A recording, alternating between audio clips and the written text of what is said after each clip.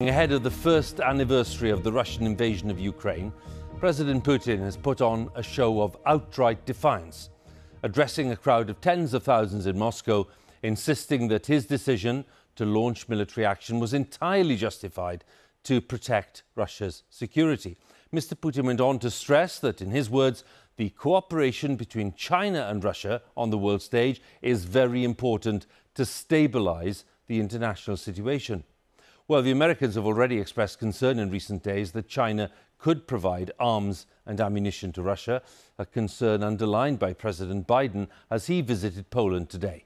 But our first report tonight on President Putin and that rally is by our Russia editor, Steve Rosenberg.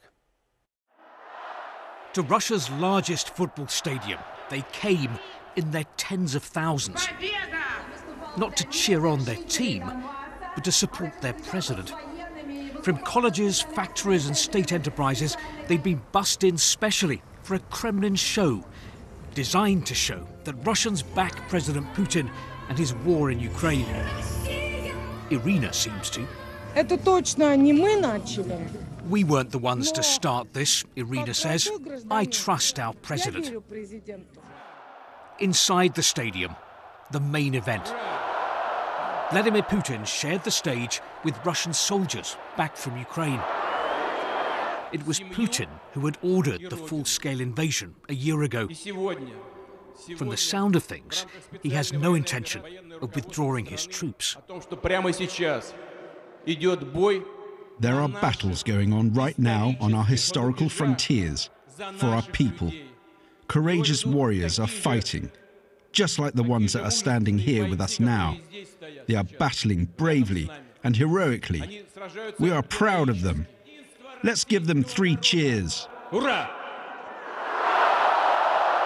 This is the picture the Kremlin wanted. Russia united. It's minus 15. As you can see, this place is packed. Now, that doesn't mean that Russians idolise Vladimir Putin and are willing to come out and freeze themselves just to support him. This is a highly staged, managed, Kremlin choreographed concert. That doesn't change the fact that much of what Putin says and does strike a chord with a lot of people here. When Vladimir Putin speaks about Russia reasserting itself and challenging the West, when he claims that Russians and Ukrainians are one people, it goes down well at home. Because they think as he thinks. They want what he wants. They view Ukraine as he views. And he reflects their behavior. His popularity is not based on the air platform. His popularity deep-rooted in the Russian public opinion and perceptions. And this is his strength. Away from the stadium, President Putin met China's top diplomat. Russia and China have close ties. Beijing is promising to play a constructive role in resolving the Ukraine conflict. For now, the war continues. Russians are being told by their leaders that this is a just war, an alternative reality. But can the Kremlin sustain it? History will look at it and will look at it badly, and we will look bad. Whether Russians will be able to accept that horrible guilt, I don't know. I hope they can and they will, because they will be better for it.